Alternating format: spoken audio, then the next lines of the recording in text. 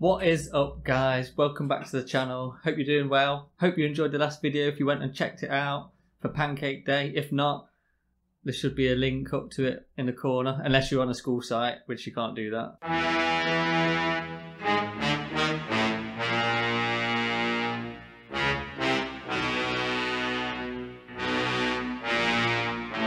This week we're going to be doing a dancing hot dog. Someone suggested in the comments. It's actually my nephew, not the famous one, not the dancing one. But before we get stuck into the video, go and have a look at my website. You'll be able to download the picture, should be on screen here. If you want to colour it in or just use it to help you draw the picture you're trying to do. We're going to do a simplified version of that today, just to get the main thing done. So, with all that being said, let's get stuck into the video.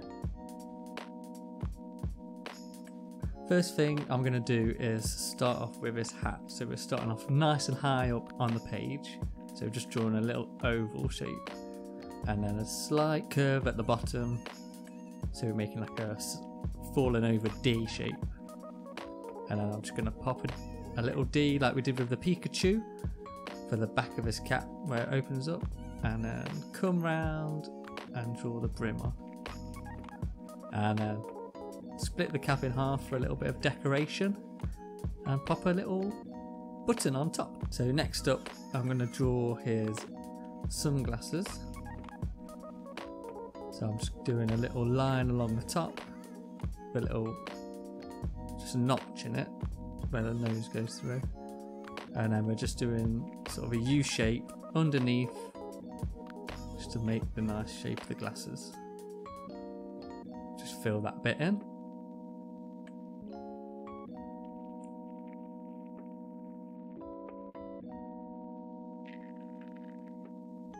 So I'm just adding in a few reflection bits just to show that they're reflective like glasses.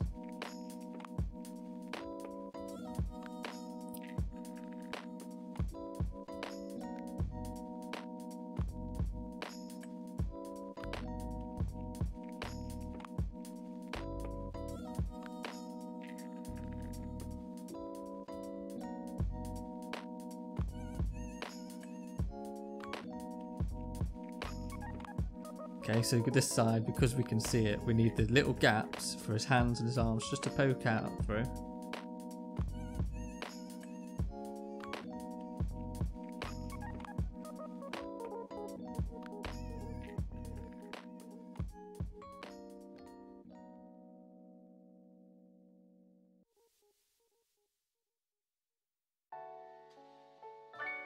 And then I'm going to do, this is the sausage body part. So we'll just do a nice straight line round, curve in at the bottom.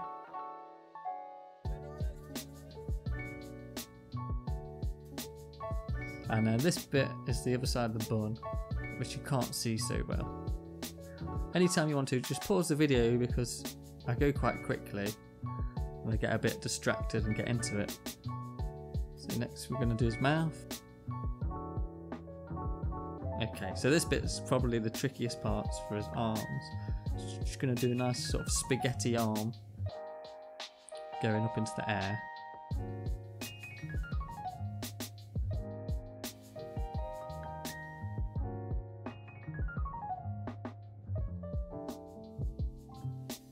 Make sure you get a nice little circle. It gives a bit of shape to his arm. And then this is a little cuff for his glove. And then these bits I always used to find so hard when I was younger, and well, even when I was old, just to draw hands is so hard. This, I basically make a little E shape, like a wobbly E, or maybe like a fancy C. So you're just curving up and round, and this is his thumb. And then his finger stretches up, and then I'm just going to do two really lanky, tall O's for his fingers. So 1, 2, 3.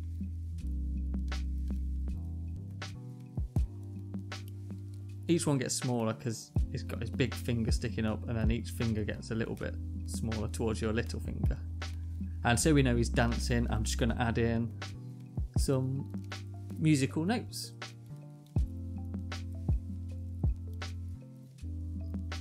Okay, we might as well stick with the hands and do the next hand. So this one, to make it a bit more tricky for us, challenging, I'm going to do the hand in a different position. 'Cause when I used to draw pictures, I used to just have one hand style. I'd just have them, a bit like the Mandalorian, have them down by his side, like how I drew the Mandalorian.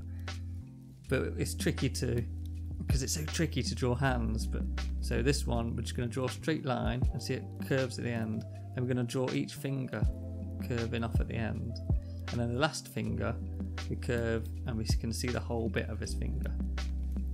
And then the thumb, we're just going to do a nice easy thumb. It gets a bit fatter at the end. So the only way to get better at doing hands is either do what I'm doing here, having a look at pictures of hands and copying them, or have a look at how other people have done them and just copy those hands. And you'll have done it so many times, you'll get better and better each time. So here I've just done another kind of spaghetti style limb for his leg. Because he's a dancer, he's got a bit more muscly. He's got a bit of a muscly leg. I've got his little pop socks on for his dancing. And I've just drawn a little circle, and then same as the Mandalorian. So lots of these things can really cross over. I'm drawing like that little circle for the toe cap of his foot. And again, where you draw the bottom of the shoe, just going to hang that bit over because it's the sole of his foot. Put some lines in just to show it's the toe cap and some shoelaces. Okay, this one again, I'm not going to just draw the same leg in the same way. We've just got a little bend to his knee here to make it a bit more tricky. And this time we're going to have his shoe facing the other way, so we can see what his shoe looks like from both ways. Okay, so it's just like the Mandalorian, but I've just changed the shoe up a little bit. Obviously I know I'm going really quick here, but just give it a pause. Rewind it if you need to. And then, because I'm drawing they're like Converse shoes, so I've just put a little circle near the back. And then in the picture I've got that you can download, there's lots of background decoration. If you want to add that, go for it. It'll be really good. Have a look on the website. The link's in the description below. Go to the website. You can print off a picture and colour it in, or just use it for reference. So having a look at it, see what I've done, and send in your pictures. If there's anything you want to learn to draw, you can message me on Dojo if you have access to that with the school, or if you're watching on YouTube on my page, you can send me a comment and I'll draw your picture. I've already had one comment through, someone wants to learn how to draw a unicorn, so the next video is going to be on how to draw a unicorn.